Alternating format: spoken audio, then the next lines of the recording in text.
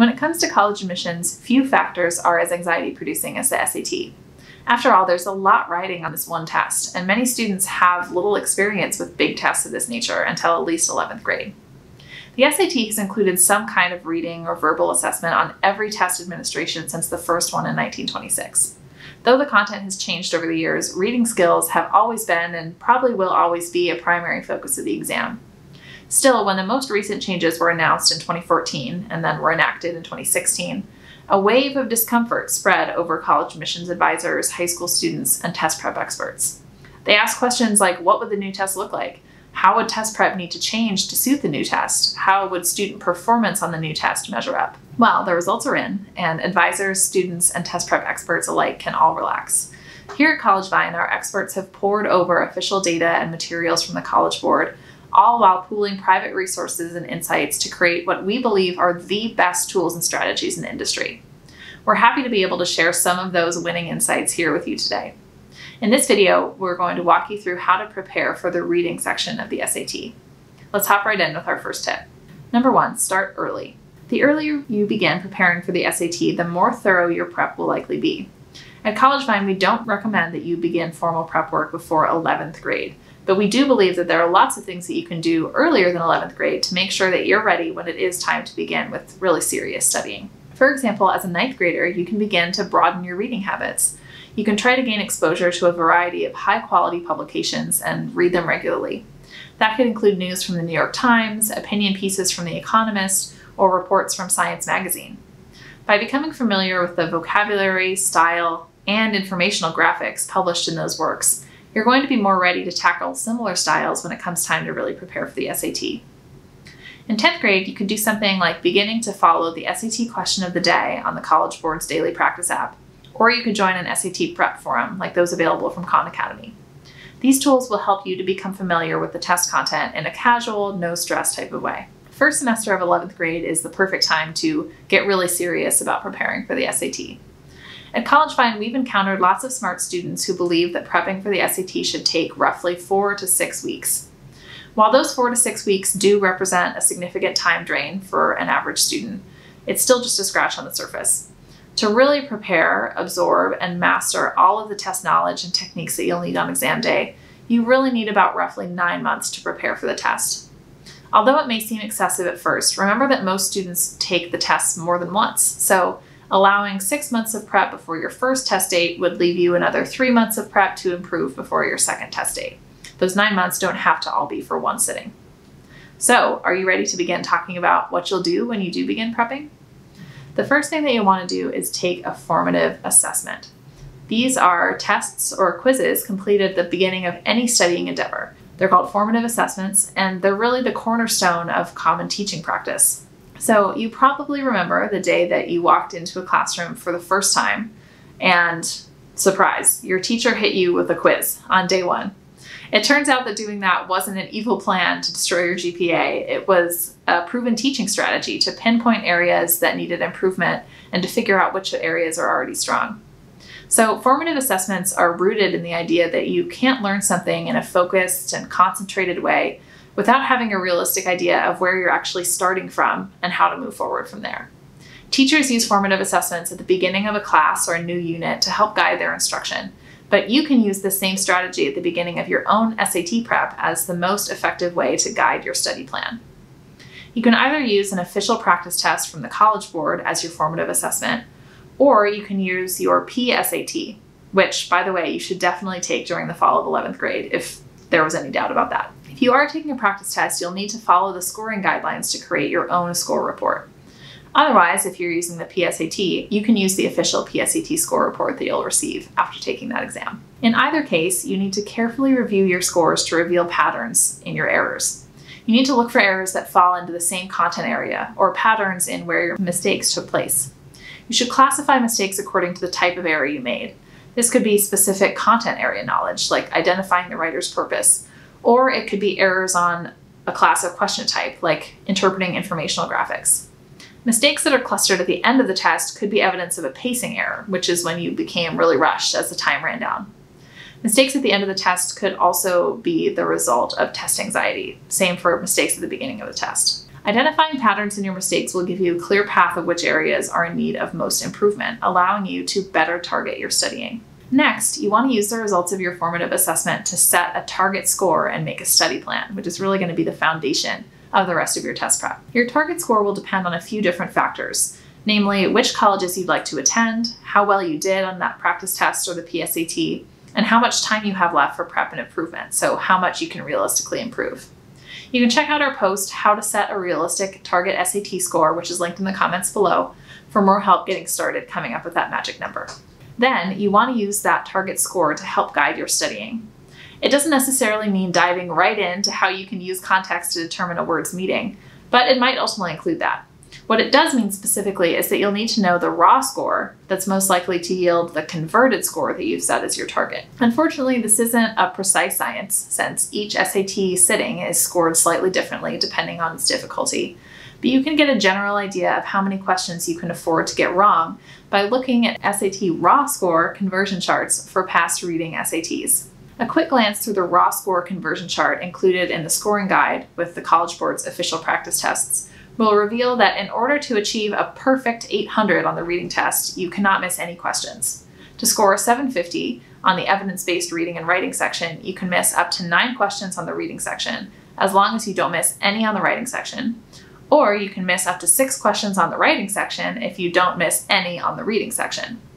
Of course, there are all sorts of combinations in between, so there's lots of ways, of course, to achieve that target number that you're looking for. A great study plan addresses the 3 major components of SAT prep. Those are, number 1, familiarity with the test, number 2, content area knowledge, and number 3, test strategy. Familiarity with the test is most gained by just repeated exposure to the test. You'll want to take plenty of practice tests, and of course you want to pay careful attention to the format of the test, the instructions for each section, and also, really important, the type of informational graphics that are commonly included with the passages. You really don't want to be wasting your time on test day reading instructions or learning how to use the key on a graph. Make sure that as you take practice tests, your knowledge of these test-specific resources is growing over time. This is the area of prep work that will grow the quickest as you naturally gain familiarity through experience with the SAT. As a quick review, the SAT reading test is part of the evidence-based reading and writing section of the SAT. Previously known simply as the verbal portion of the test, the section still focuses on critical reading and writing skills. The SAT reading test is comprised entirely of multiple choice questions based on passages. Specifically, it's 52 multiple choice questions based on 5 passages that you'll read and respond to over the course of 65 minutes, so an hour and 5 minutes. Each passage is between 500 to 750 words, unless it's paired with another passage, in which case the pair of the passages together equals 500 to 750 words. The passages will always include a few things. One passage from a classic or contemporary work of US or world literature, one passage or a pair of passages from either a US founding document or a text in the great global conversation they inspired, such as the US Constitution or a speech by Nelson Mandela. There will be one passage about economics, psychology, sociology, or some other social science. There will be 2 science passages, or one passage and one passage pair, that examine foundational concepts and developments in earth science, biology, chemistry, or physics. Some of these passages, as I said, will be paired with other passages, and some passages will include additional informational graphics such as tables, graphs, or charts. Once again, it's really important to be able to interpret those visuals, but keep in mind that no math is required on the part of the SAT, you just need to be able to interpret the graph. Content area knowledge on the reading test includes things like vocabulary, identifying an author's purpose, or comparing and contrasting 2 passages. On the SAT reading test, all of the questions are going to fall into one of the following categories. So let's go through them. Context clues. These questions will ask you to figure out which meaning of a word or phrase is being used, or to decide how an author's word choice is shaping the overall meaning, style, or tone of a passage. Generally, these are the most specific types of questions, and they're going to refer to an exact position in the text that they'll point you to. Another type is small scope. These questions are also highly specific, and they'll ask you to find evidence in a passage, or a pair of passages, that best supports the answer to a previous question or serves as the basis for a reasonable conclusion. These questions focus on what the passage says, whether directly or indirectly, And the answer can always be found explicitly in the text, though its location will be less clear than it is in the case of context clue questions. A third type of question is large scope. These questions generally ask you to consider a larger portion of the passage or the passage as a whole.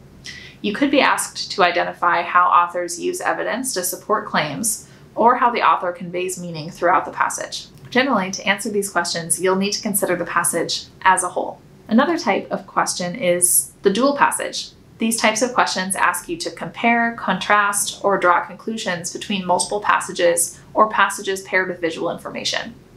You'll be making connections, finding relationships between an infographic and a passage, or comparing how one idea is presented in two different ways. You'll need to consider not one, but two separate sources of information to answer these questions, which is what makes them unique. For some specific content area knowledge prep, we recommend starting with some of our top SAT prep blog posts. We think they're pretty helpful. So you can check the comment section below for links to our posts, 100 vocabulary words to know for the SAT, and how to tackle SAT paired passages. As far as SAT strategy goes on the reading section, we recommend that you be prepared to employ a few different approaches. So our first strategy is pacing. This pacing strategy is a bit personal, as only you can really know exactly how much time you typically need for reading versus answering versus checking your work. It's different for everyone. It's also something that you're going to fine-tune over time. You'll learn more about yourself through the course of many practice tests. Remember that on the exam, you're going to need to read 5 full-length essays totaling around 3,000 words and answer 52 multiple choice questions in only 65 minutes. That's an average of 13 minutes per passage, or an average of 75 seconds per question. Of course, you'll also want to leave time to check your work, so your average pacing is likely slightly quicker than what I just outlined. That means that you should allow approximately 12 minutes for each passage. After you've finished the questions associated with the third passage, you want to check your time. You should have between 25 and 30 minutes remaining. Though, of course, the more time you have left, the longer you'll have for review, which is not a bad thing. You just need to adjust your pacing if you know you've left lots of guesses to review at the end of the section, because obviously it'll take you more time to go back and check your work. To accomplish this and your pacing strategy, you need to make sure you have a watch. Although most testing sites will have a clock in the room, it's not a guarantee, and you can't be certain that you'll be seated in a place where it's really easy to see the clock in the room. So you want to do yourself a favor and bring a watch to the SAT exam so you'll know how much time is remaining in a section at any given moment. Keep in mind, though, that a watch that makes any noise or serves any purpose other than keeping time is strictly prohibited, and using one could result in your test being confiscated and your scores being canceled. Definitely something you want to avoid. Another strategy related to pacing is skim reading. Reading efficiently is really a critical skill on the SAT reading test. Due to the length and the pace of the test, you're not going to be able to carefully read every word in every passage, consider each passage for relevance, and carefully underline important sections and circle key vocabulary.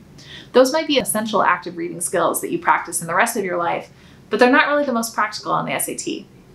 Instead, you need to practice reading efficiently by skimming the material first to give yourself a general idea of its format and content. There are many strategies for skimming text. Most involve reading the first and last sentence of every paragraph. Know your own speed and determine how much of the passages you can generally handle reading without suffering from a time crunch at the end of the test. If you are an exceptionally fast reader and know that you can read the entire introductory and concluding paragraphs with time to spare for each passage and its associated questions, then you should go ahead and do that.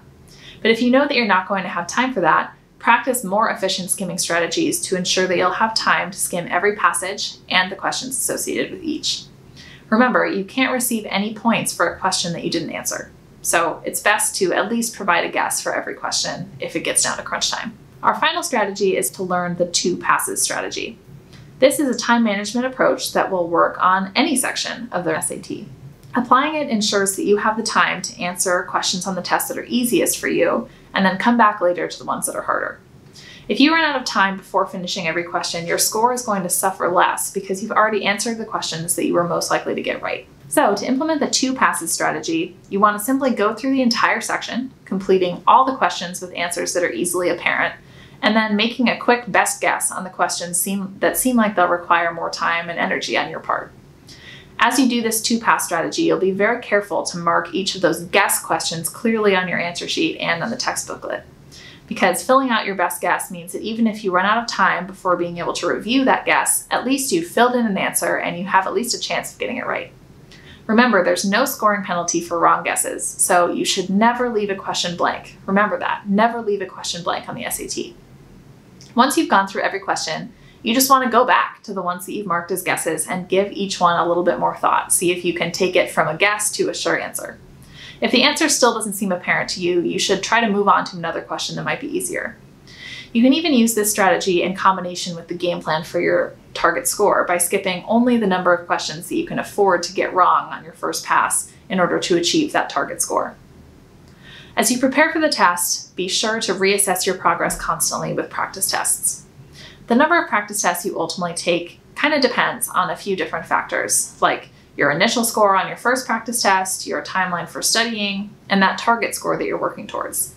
If your initial practice test yields a strong score, you may not need to take many more practice tests. You only need to take enough to know that you're able to replicate that high score that you got the first time.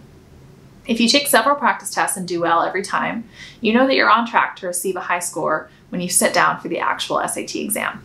If you start off, however, with a low score on your first practice test, you'll want to take more practice tests on a regular basis. How often you should do so, once again, is based on when the test day is and how long you have to prepare. If your test day is really far into the future, you want to be able to space out those practice tests and be able to actually do studying in between each one. If your test is rapidly approaching, it may be a better idea to take plenty of practice tests more closely together and focus on studying the material that's giving you the most trouble, while reviewing kind of the rest of the material that you're more familiar with in less depth. It can be difficult to find practice tests online, although there are some study books available. If you do buy books, remember that they have the most up-to-date information available, because you have to remember that the SAT was recently revised in 2016. Make sure that any practice tests you use online are based on the most recent version of the test. The College Board offers free SAT practice tests. Since that's the organization that creates and administers the exam, it's a great source for practice materials that came right from the test's maker. Use your practice test in the same way that you use your formative assessment. Score it carefully and keep identifying patterns in any mistakes you made to help guide the rest of your studying. Finally, you're going to take the SAT. You're going to take it and you're going to take it again. Yes, we are serious about taking it again. Most students take the SAT more than once, and most find that their scores increase most significantly between the first and second test administration. That means you should take the SAT at least twice, unless you're one of the lucky few who exceeds your target score on your first try. If so, congratulations. You should plan on taking the test at least twice, and you should also allow time to take it 3 times, just in case. For more help preparing for the reading section of your SAT exam, you should check out our series of SAT tips and guides on our blog, which is available at blog.collegevine.com. Or for more personalized help, you can call today and subscribe to our email list online. Good luck with your SAT exam.